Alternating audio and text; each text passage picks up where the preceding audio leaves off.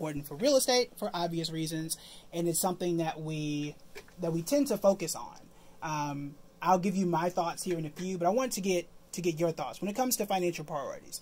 If it's income, savings, the list goes on, spending, so on and so forth.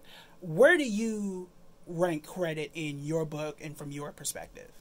That's so funny. I don't know if I have a hard number, but I would say pretty high. It would be 1 or 2 for me. 1 or 2. Yeah, okay. Definitely. Just because you just need credit to leverage in so many different respects, in terms, especially on large purchases. Right. So you're not buying a house without credit, or you'd have to find a mortgage company that could manually underwrite. So yeah, I mean, it's just imperative if you're going to buy a car, or if you're going to buy a house, or if you're going to buy a boat, or if you're going to borrow against your house or business, or a house to start a business rather, you just need credit flat out, you know. That makes sense. What would you say to someone?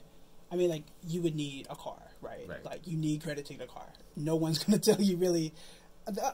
Well, unless you get I don't know, $3,000 or $4,000 car, if you can save up for it, right? But other than that, how do you address, savings or investing in those other areas? How would you balance that? I think it depends on the individual, and I think it depends on the individual's end goals, right? Mm-hmm. So I think you prioritize those things based on where you want to be in the past, or in the future rather. I'm all over the place. It's Dayquil. I think that it should be right. It should be NyQuil at this point. I think that we'll use a woman making $45,000. Definitely not in New York City, but in somewhere in the other 49 states.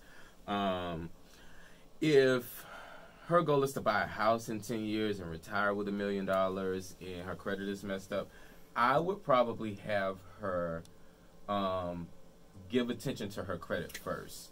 Just because with a higher credit score, she'd be able to do more stuff, right? So, for example, I'd have her